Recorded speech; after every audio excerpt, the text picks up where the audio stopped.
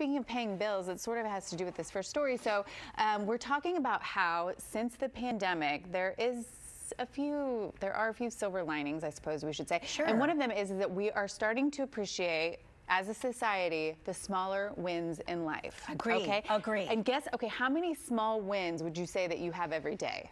Those of you at home, and you, Christina, I'll ask you. How many do you think? I mean, well, I don't keep track, but that's the problem. I mean, Sure. I think if you get through a day with, well, and you're alive and it's true. things Small go win. well. Big win. That's a big win. That's a big win. But things go well, you get to work on time, your kids get an A on their homework. I don't know. Those so that's what you just named 4, and that's the correct answer. Oh. Well, they say that we have about 4 a day, which levels out to 1,460 per year. Wow. And most of us are becoming more and more conscious of our small wins. Now, the younger that you are, they say the millennials appreciate the small wins the most, followed by Gen Z, Gen X, and then the baby boomers. The baby boomers are still a little pessimistic, but I can adhere to that. I do know some baby boomers that are very close to me, and they need to appreciate things more. Yes. No, I don't. No, I just kidding. Well, I think that it was also like a product of the time, right? You were always kind of just trying to prepare everyone else for their future. So it's not your fault, baby boomers. Exactly. However, these are things that you can count as a small win. Relaxing. Yeah.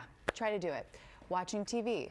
Paying a bill. There are so many ways to get a small win, and it actually physiologically does something for our psyche. Yes, and we want you to share your small wins. Yes. Please just go to ATL & Co. On Facebook, Instagram, Twitter.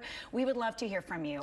We do. I actually think that helping or writing in that journal, my little gratitude journal. That was in there, yes. Because I will say, it helps me think, and then I try to like switch. Why? I feel like this camera's very close today, no? No, I don't know. I think you look great.